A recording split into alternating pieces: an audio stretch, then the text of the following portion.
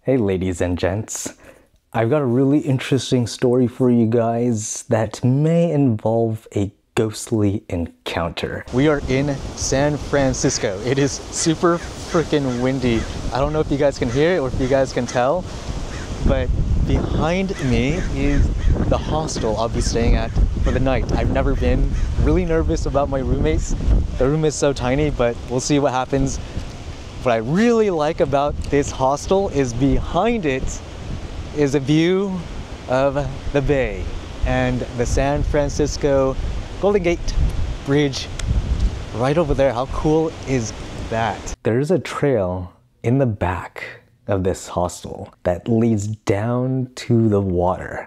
The view of the Golden Gate Bridge, the bay, too perfect of a view. And down the road leads to, it looks like a pier where people are riding their bike down. Will you look at that? There's a beach right here. This is the Ghirardelli sign overlooking this beautiful park, which overlooks this beautiful waterfront. All of these people waiting, yeah, they're waiting because it's the line to hop onto the cable car that goes up the hills of San Francisco.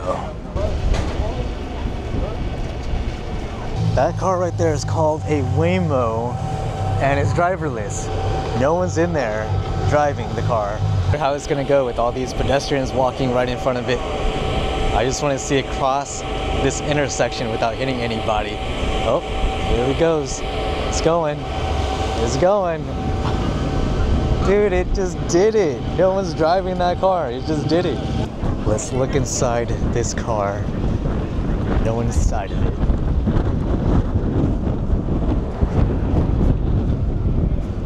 Dude, no one's inside this car. It knows when to stop, when to go. How insane is that? That's insane. After stopping, recording, looking, doing the same thing over and over, I eventually got to Alcatraz ferry. Nope, that's parking. Okay, here we go. Pier 33, Alcatraz landing ahead. Getting close. Getting close, and we've only got about 15 more minutes. We're inside or beyond the ticket booth, and it looks like this is the waiting area. And you guys can see there are two ferries on the left and the right. People boarding, I think. Oh, I think that's us. Let's go. 5:55 p.m. That is us. Here we go. Alcatraz City Cruises. Got some front row seats, it looks like. Whoa. It feels weird boarding the boat, the ferry. You can feel the ship swaying left and right. And here we are, the front view. Nice.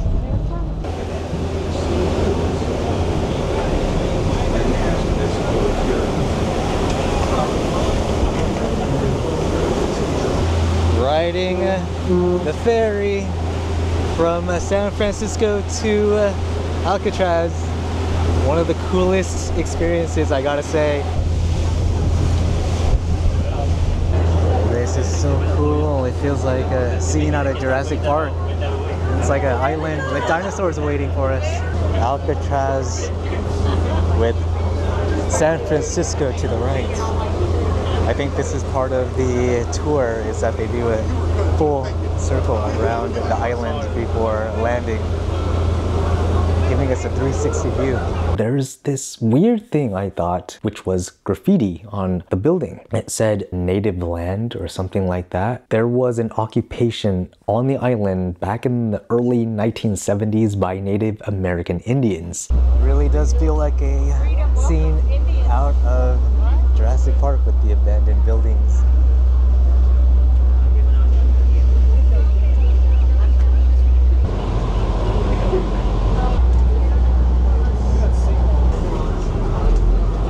We've arrived on the island, and yes, there is a restroom. I was wondering if there was or not.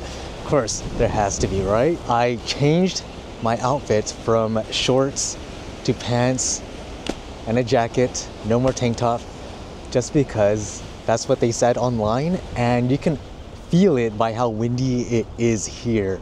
And being so close to the water, it's just really cold. Ah, dude, let's go explore.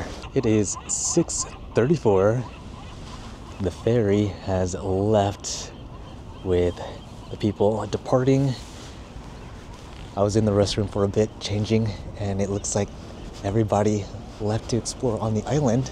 So lagging behind a bit. Let's go see what everyone's up to. From what I read online, we can leave on any ferry. I think there are 3 more that come here at night. I plan to take the 9:25 ferry back to San Francisco. So gonna be out here late. I just want to feel how spooky it is on the island. Kind of feeling it already with no one around. Oh man, you guys, I'm so excited for how this place is gonna look like at night. I don't know what to expect, and I think I lost my group. Oh no, where is everybody?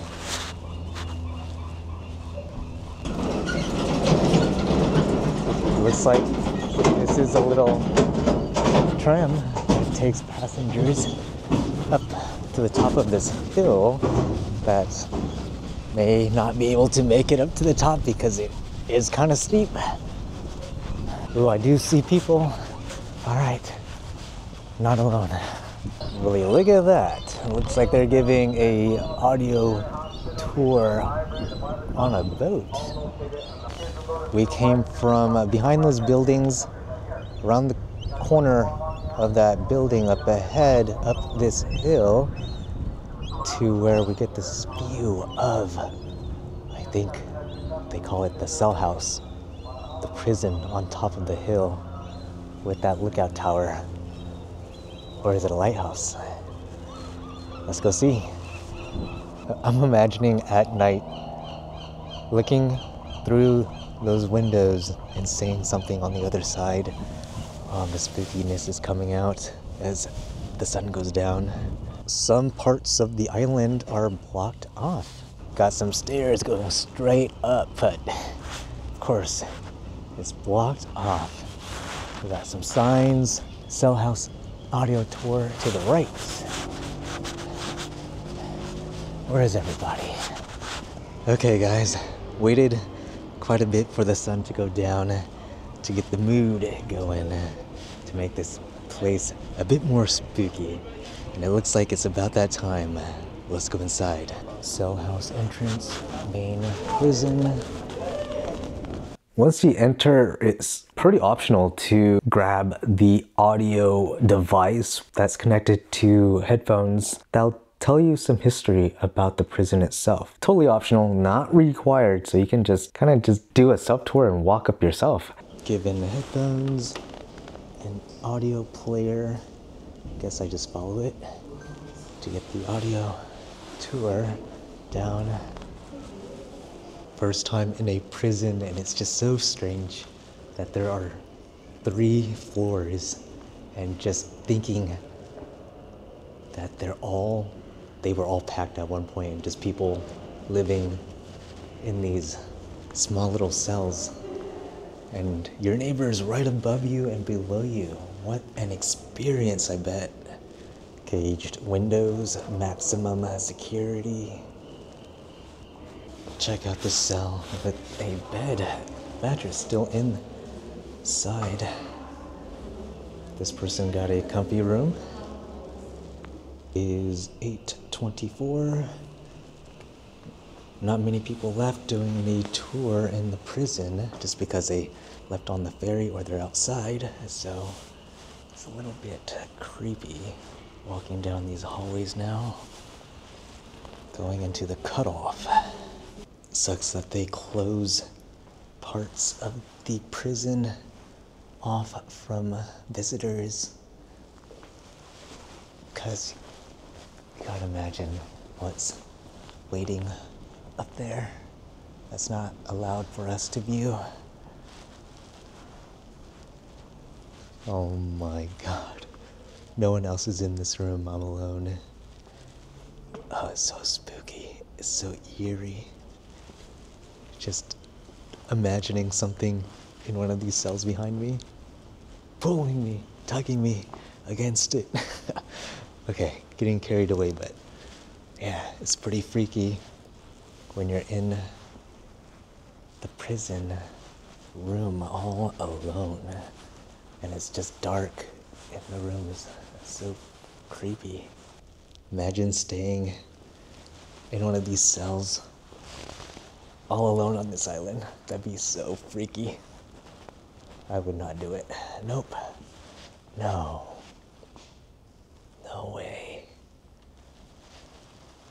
We can actually go in here and there's no one else around me. Yeah, there's no one else around me. And this prison, 1, 2, there's like 7 of them. They're open. Oh my god. Do I use my phone to light it up? Oh, this is creepy. Oh, no way. Yeah, just being in here with the echo. No one else talking besides me is just so eerie. What the heck? It's so creepy in here. If I turn on the light. Wow. That's so creepy. That's so cool though, that they let you do this. That was too funny. I just walked out of the room as somebody was walking past the cell door and I spooked him. Okay, I gotta say, being able to walk into these cell doors or cell rooms alone without anybody around has to be... Did the light just flicker? What? I just said there's a light bulb right behind me and I said nobody's around. And I think it flickered. Has to be.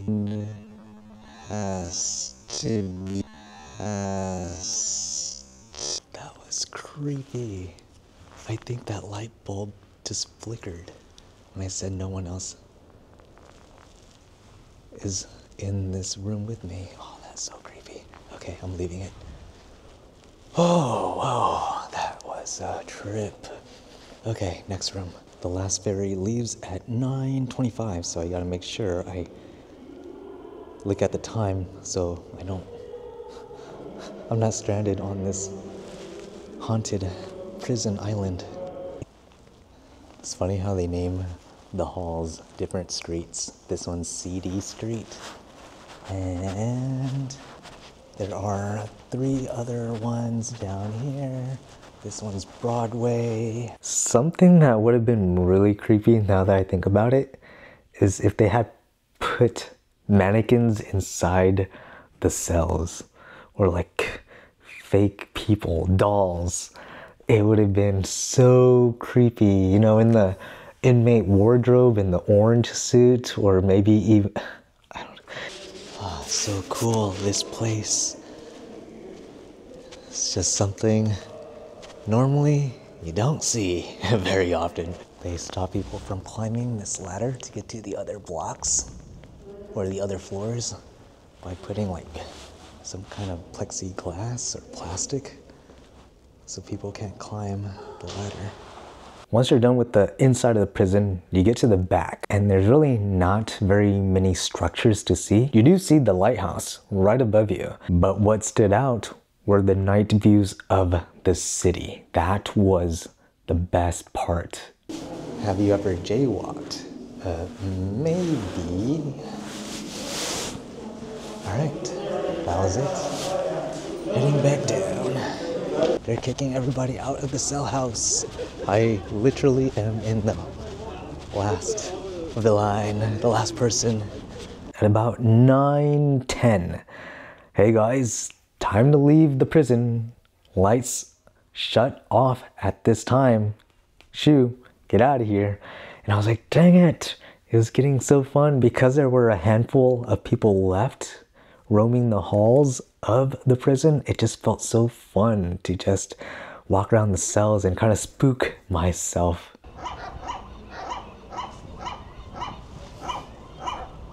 It is 9:24 and the last ferry has arrived. They kicked us out of the prison around 9:10. The last ferry that came to pick us up is a different one than the one that we got on at first. This one has an open top, which is really cool. I was wondering, do these guys sleep on the island? And of course, yeah, what are they gonna do? Get on a boat, leave, come back in the morning? They probably do stay in some building. They sleep on this island, the National Park Service employees, which is interesting because I bet, I don't know about all of them, but I'm sure there are employees that have creepy stories about staying on the island. That was my experience on Alcatraz Island. Super creepy, having felt that weird experience of the light bulb flickering. I don't know what to make of it. Was it really a paranormal experience or was the light bulb being finicky? But for it to be finicky at the exact time I had said what I said will forever be the strangest thing I've experienced. But yeah, let me know what you guys think. Until then, I'll see you guys in the next adventure. Bye.